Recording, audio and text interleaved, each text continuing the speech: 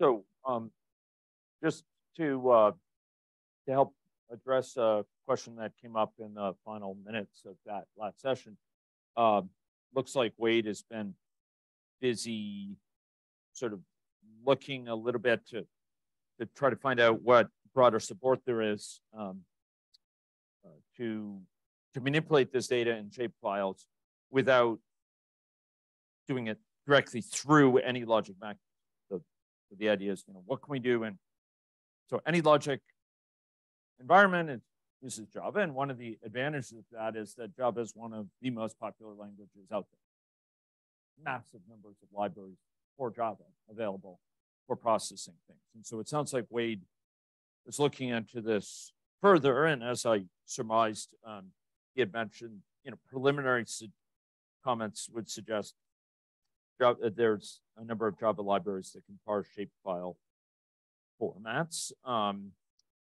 So basically, you wouldn't use an AnyLogic mechanism to query what's my walkability index around this latitude and longitude of me, of myself as the agent. Rather, you would ask this, you would parse that information at some level, and then need to use, say, a library to query that would be my thought. Or otherwise, you parse that information in a way that you could query it. But Wade, do you want to comment on this? I'm just summarizing off your. Yeah. Indeed. Yeah.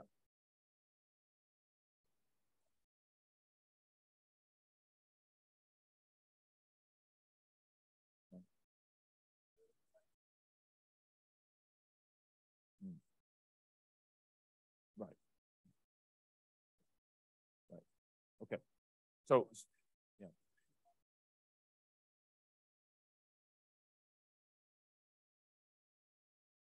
Sure. Okay. Great. So Wade made an utterance of significance. So I'm going to repeat it for our remote listeners. So he had commented that there's many ways to achieve this functionality, very likely. One might be through Java libraries to allow reading in these shapefiles, of which there are a number, he said, and then querying through them and to sort of find out what's at this certain latitude, longitude of a given agent, for example, and going through that.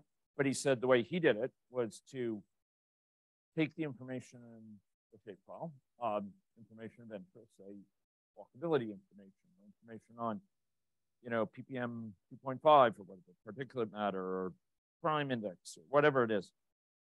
Export that information in a way that could then be read in very readily by the model and used in the model to mark certain areas as having certain characteristics.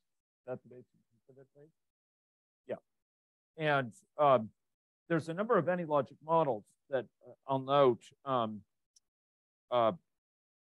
we've seen over the years. One of them is actually built in to AnyLogic, which have a somewhat similar philosophy. And I'm just going to share my screen just so people could see this. This is a model which I have strong critiques of in some of its implementation.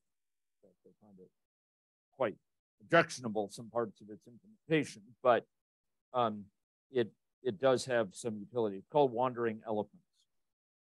It's in the example models area. It's called wandering elephants. And the wandering elephants model has a kind of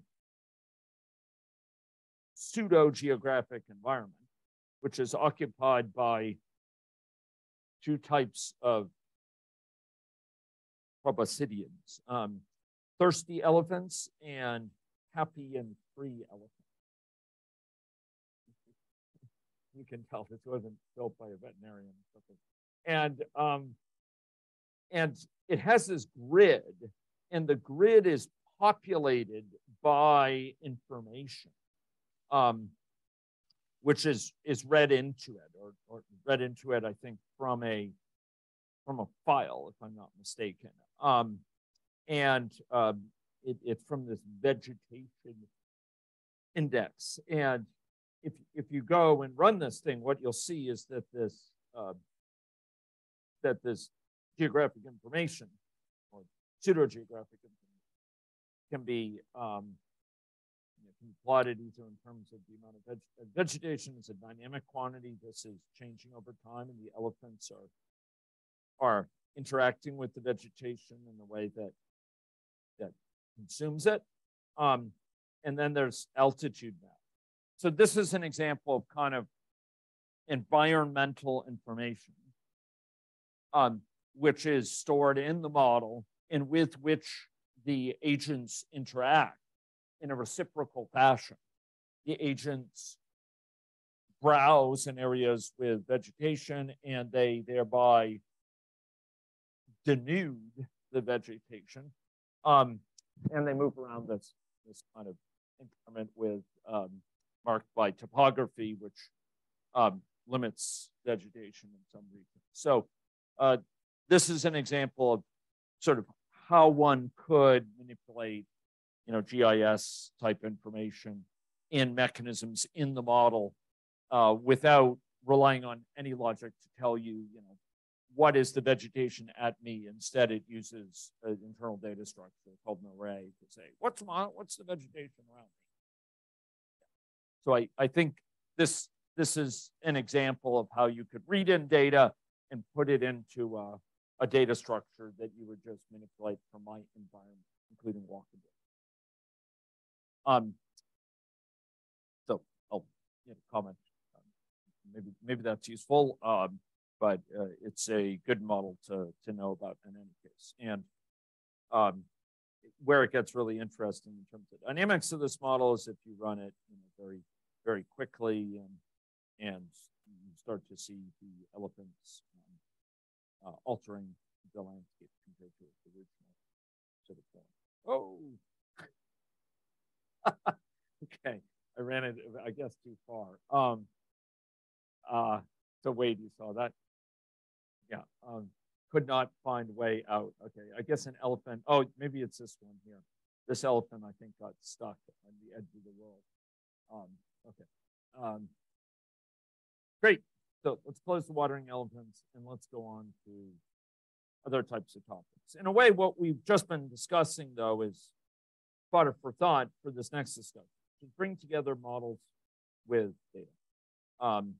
That's really what I wanted to talk about here. So let's speak about models and their relationship to data. I'm going to give some overall comments here, and then we're going to get down into really nitty-gritty specifics.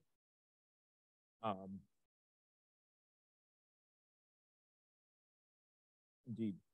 Okay. Oh,